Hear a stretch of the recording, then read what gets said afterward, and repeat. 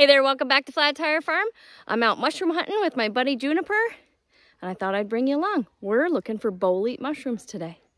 Okay, now on our property we have about 25 acres of forest. This is an old sled dog trail that we can go down to get through the woods in our property. There's a couple of sled dog trails on our property. You can probably hear the baby goats in the background. Now what I'm looking for are mushrooms that are growing in the dirt, not on dead trees. Boletes have very specific and unique characteristics which keeps us safe from picking mushrooms that are maybe going to make us sick. Now this is a bright orange mushroom, and that's not one we're going to eat. It's actually called a fly agaric mushroom, and underneath it has gills. Now a bolete mushroom has no gills. There's Juniper, and you can see this fly agaric mushroom, same as we just saw. It has little white spots on it, but if you look underneath, it's really hard to determine whether it has gills or not. But because it's bright orange, we're not going to eat it. That's pretty common sense, I think. Now I'm trying to find a clearing because that's, well, the easiest place to find mushrooms. There's lots of mushrooms that grow in Alaska, and I know a fair amount about the different kinds of mushrooms that grow in Alaska. But there are very few mushrooms other than a bolete that I will pick and eat. Like I said, a bolete has very unique characteristics. The first thing to do is look, is there gills underneath? If there's gills, don't eat it. Done. If you live in Alaska, boletes grow where the low bush cranberries grow and where the blueberries grow, in that super small, low to the ground, acidic soil where the moss grows.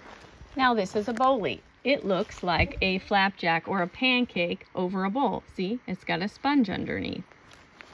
Here's a couple more. I'll give you some more examples. Okay, this one's a little odd shaped, but that's okay. He's probably a little older than the rest. This is a nice one too.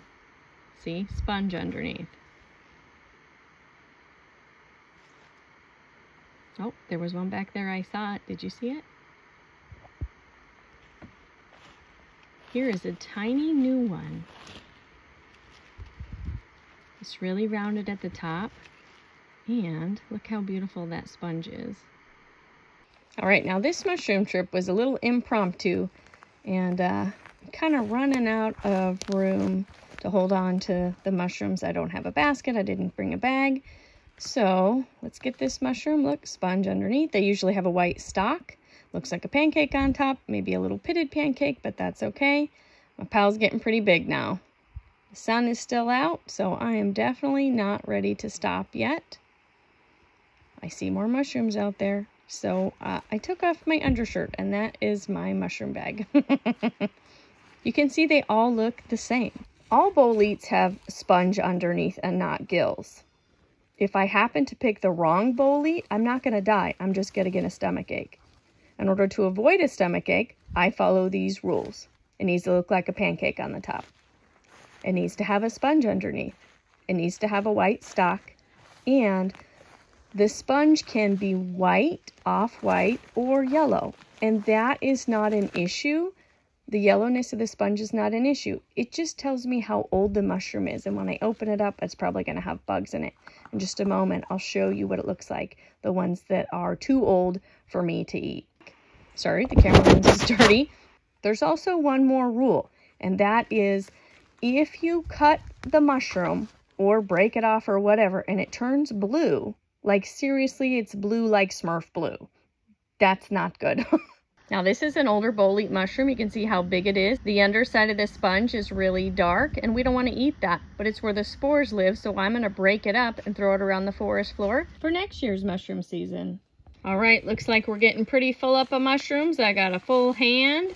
My shirt over there is all full. I think we might be maxed out. Along the driveway, I left a little stash before I figured out how to use my shirt as a bag.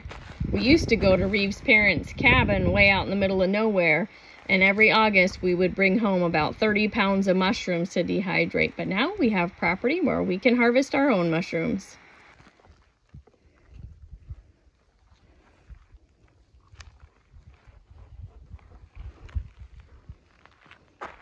Okay, here we are with our mushrooms. I wanted to show you how we process them. Normally, if I was thinking ahead and wasn't just overzealous about finding the mushrooms and pull them out of the ground, I'd have had a knife with me and I cut the bottom off and leave this dirt part in the ground. I'll leave the roots in the ground so a new fruit body can grow. I'll take the cap off. If the stem is still white on the inside, I might peel the edges off a little bit, or if they're all dirty, I might cut them off and then chop it up. Put it in my pile. The cap, you're gonna slice into 1/4 inch slices. Okay. And then see how this sponge looks really ugly? I'll get you a close up. Okay. This is the sponge. So the mushroom sat like this. Here's his little orange flapjack top. This is the sponge. If the sponge doesn't look good, I get rid of it and just save the cap. Most people don't save the sponge, but if the sponge looks really good, I will save it. But anyways, cut the stem off, chop it up if you want to keep it. If you don't want to keep it, get rid of it. And slice up the cap, get rid of the sponge. And then I'm going to dehydrate it in my dehydrator till they're dry. And then I'm going to stick it in the freezer in a jar or a container. And anytime I need mushrooms, I'll just take it out, stick it in the food. Sorry about the goats. It is goat feeding time and they are real mad. This cap looks very nice though. It's really dense and hard. The bigger they get, the softer they get and the more infested the bugs may be. So like this, I'm going to keep that sponge. It's beautiful. Okay, let me find you a bigger one. I'll cut it up and show you what it looks like and then I'll let you go. Let's see. So this one's all yellow on the underside. There's nothing wrong with it. It's just old and there's probably lots of bugs in there. You can see how the stem just like crumbles apart. It's because there's been so many bugs just ran up through the middle. So I'm not saving that one. That one's pretty yucky.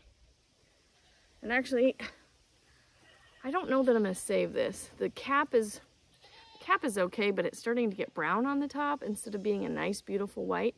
And this sponge is yucky. So let's throw that somewhere where we want mushrooms to grow, because those spores will make mushroom babies. Forgot to tell you, turned your fingers black. I remember now. It's going to be like that for a couple of days. As always, thanks for joining us on Flat Tire Farm. If you like us a little bit, like the video. If you want to help us out, you can share a video or subscribe. Make comments below. I answer all the comments back. I hope you enjoyed our mushroom video today. Stay tuned for lots more videos about homesteading in Alaska. Okay, here's our finished product after we dehydrated it. You can see some of them turned black and some of them stayed white. Black ones are just regular variety boletes, and the ones that stay white are called king boletus. They're the ones with the really fat stalks, like the Smurf mushroom house.